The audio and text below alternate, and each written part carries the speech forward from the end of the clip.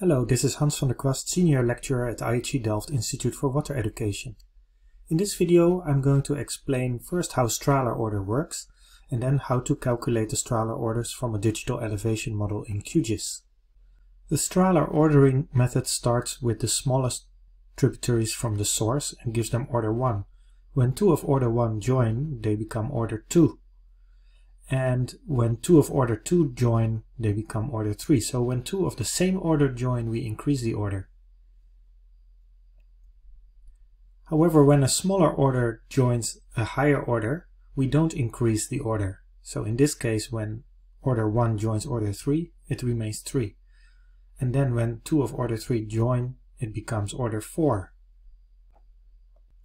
In this way, the orders increase towards the outlet. It's easy to calculate the Strahler order from QGIS. When you have loaded a digital elevation model, you can go to the processing toolbox. There you can search for the Strahler function.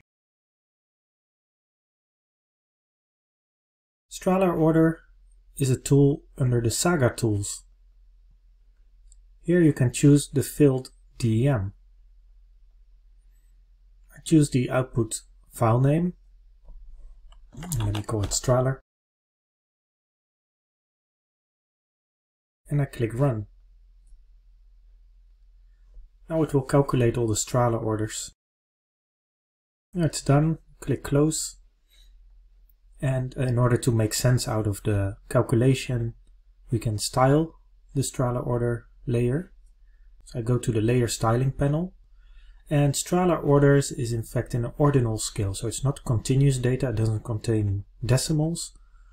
It is also not nominal like classes that we can mix, there's a certain order in it. So the best thing to do is to use then the paletted unique values renderer that we have here. And because it represents river, and the higher the order, the bigger the river, we choose here blues, and then I click Classify, and it uses all the unique values that it finds in this raster layer, from 1 to 11 in this case, where 1 is the smallest order at the sources, and 11 is the largest order towards the outlets. So basically that's how you calculate the Strahler orders in QGIS. If you'd like to get updates of new videos, please subscribe for my YouTube channel. You can find more free materials on GIS on our GIS OpenCourseware website, which is gisopencourseware.org.